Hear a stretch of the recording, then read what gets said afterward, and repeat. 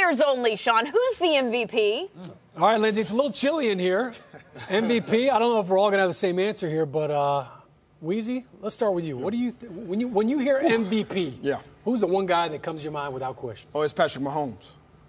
All year I was saying Drew Brees, the stuff that he was doing, but this last game, Patrick Mahomes going against the Baltimore Ravens. No Andrew Luck.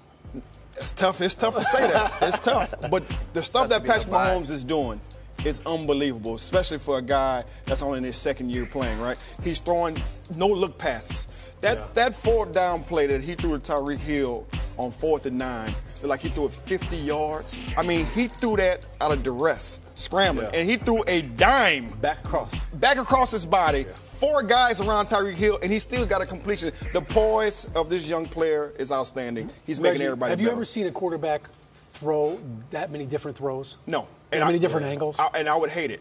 I would hate it because, listen, he's getting balls in tight windows, right? He's throwing the football in tight windows, is catching guys by surprise.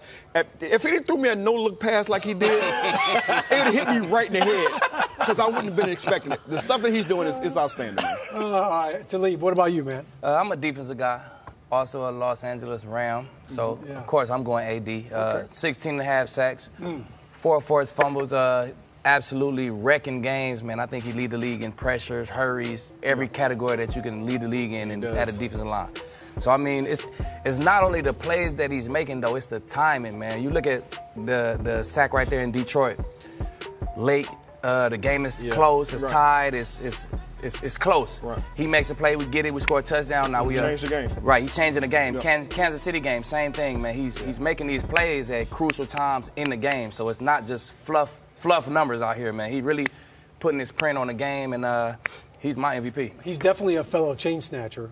I feel like that's never going to rest. I see that's never going to rest. Okay, I see that right now. He's clutch. Though, I see that right now. Can I just say this? Like we put Aaron Donald in that pass rushing category, and I think it gets lost on people that he's a defensive tackle. Right, he got so much DN numbers, and he's a defensive tackle who gets double teamed the majority of the game. Yeah, we almost say Aaron Donald has to break the sack record to be the MVP. He might. But as a D tackle, 22 and a half sacks. Tough. That's I mean, it's almost impossible. Yeah. So he definitely deserves some love because to be able to wreck the games, and as you mentioned, he's so clutch. They need a big play. Right. It's not just the sack; it's the forced fumble. I mean, he comes up out of nowhere. Right.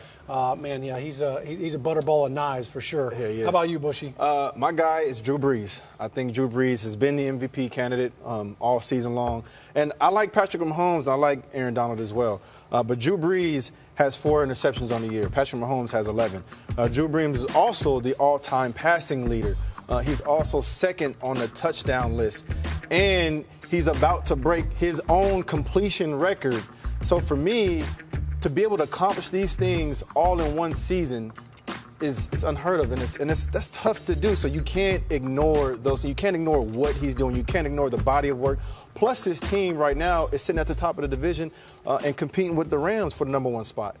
So you look at the whole package. I think without a question, it's Drew Brees. Drew Brees has been phenomenal. Yeah. I will say this about the MVP voting and the race. Style points matter. Yes. Yeah. And you've got to be hot at the right time. The fact that the Saints lost to Dallas on prime time, I think that might hurt him a little bit. And when you look at Mahomes right now, he's hot and what he's doing. Everybody's talking about him. Plus, he's going to play on Thursday night. Yeah. He's big. You won a big award coming out of college. And guess what? You know about the style and the momentum and all that and how that plays a factor.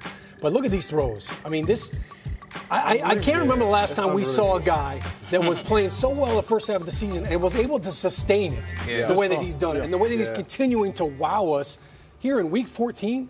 That to me is unbelievable. I feel like Drew Brees is about to get the Leonardo DiCaprio treatment right now. Like from Titanic. You know he should have won an Oscar at some point, and it just hasn't happened, right? I feel like Drew Brees is about to get that same treatment.